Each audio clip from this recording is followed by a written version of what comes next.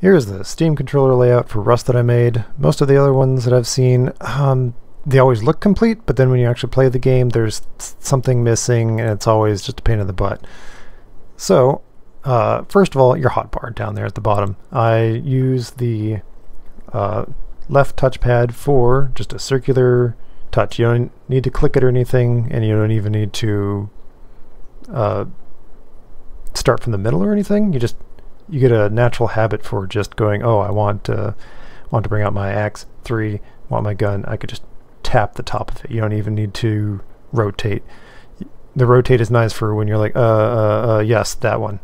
And you can put it away as much too.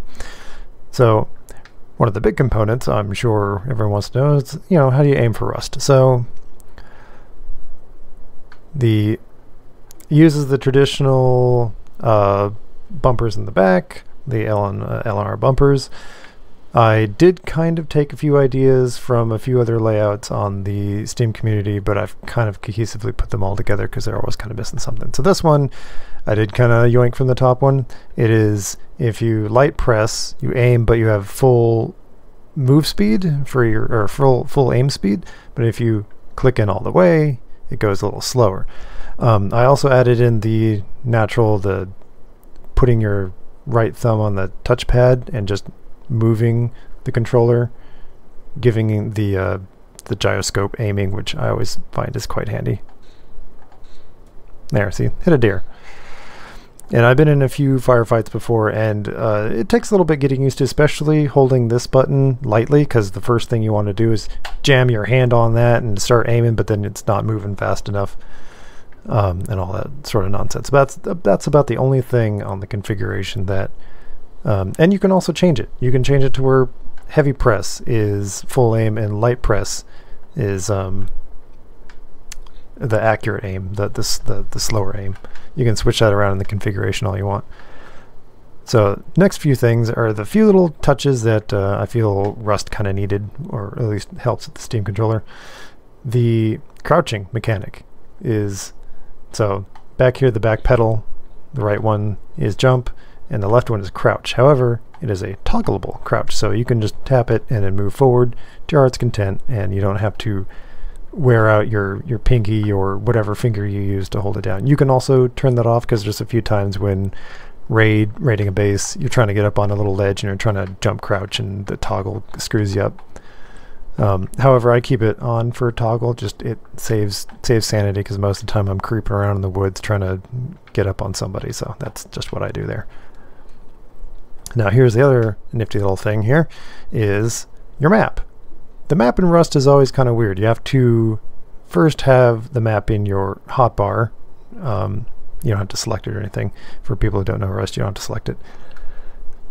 You just have to have it in your hotbar, then you have to hit the G key, and then to move around on the map, you have to click the right mouse button. So I automated a lot of things. So the right button, the right button up here opens the map and automatically puts the mouse in, and it'll do two things. So you can, move around if you want a little bit, and if you want, use the other button to, make a dick on your map, traditional Rust style. Also, this is your hotbar, but with the map open, it's triggered to be the scroll wheel. So now you can scroll in and you can scroll out with the controller, with the left touchpad. I found that was pretty nice. That was a feature that I found missing on a lot of Steam controller layouts, is none of them really handled the map correctly. This needs to be automated right there. And then a lot of times I've seen the use key is down one of the face buttons. Face buttons, since we're talking about face buttons, so the Y button is for talk. I don't have a microphone plugged into my Steam box, but so it says I'm talking, but it's lies. The X button right there, that's the reload key, so there you go. And then the A button is your crafting window, and the B button is your inventory. The B button being handy, I feel, because the B button's always like a natural back out button.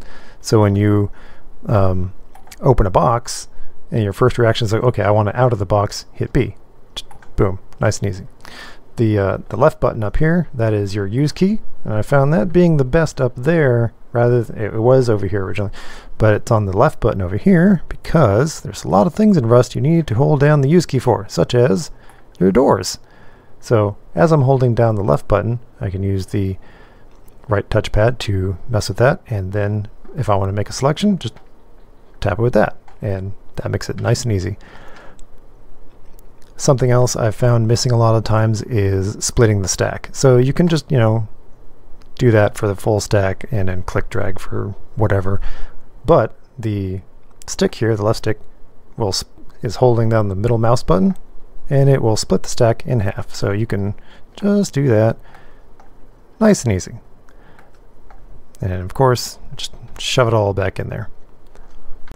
And of course, the start button or whatever is the escape menu. Straightforward. A lot of things I've seen.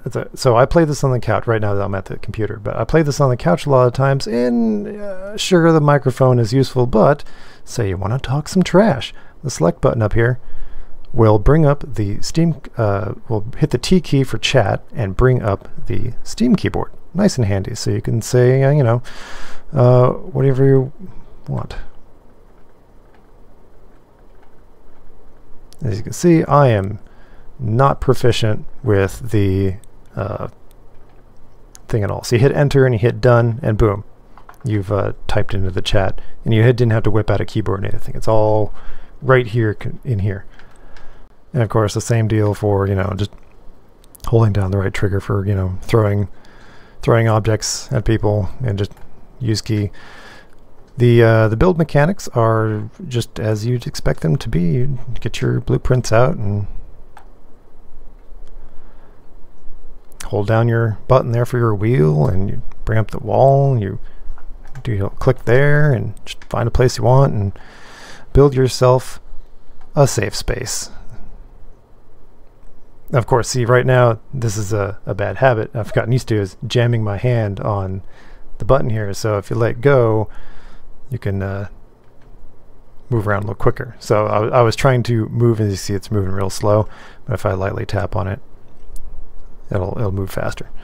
One of the things I tried to design, I'm not sure if it's Rust in general or the Steam controller, but whatever, when you cram down for the slow sensitivity, if you let go, it doesn't always, I've tried to make it to where it stays, like there it's staying, moving from one to the other.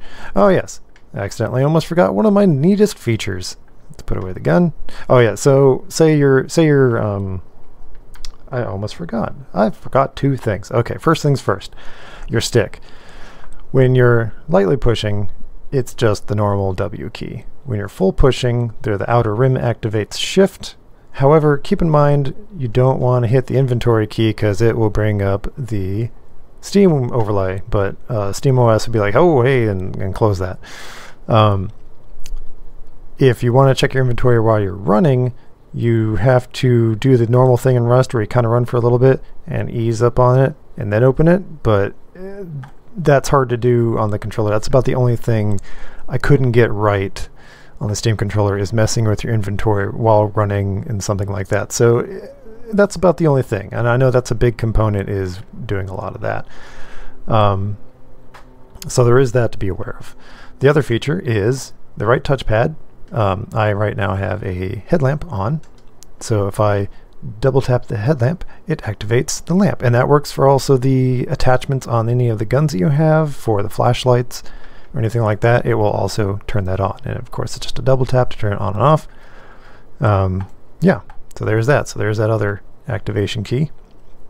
You can see this didn't take long at all, and mainly getting used to the full press down here is about the only thing. You have to be gentle with that, but other than that, I believe everything in here is good to go. So let me go to the Steam window here and show off everything that's going on here.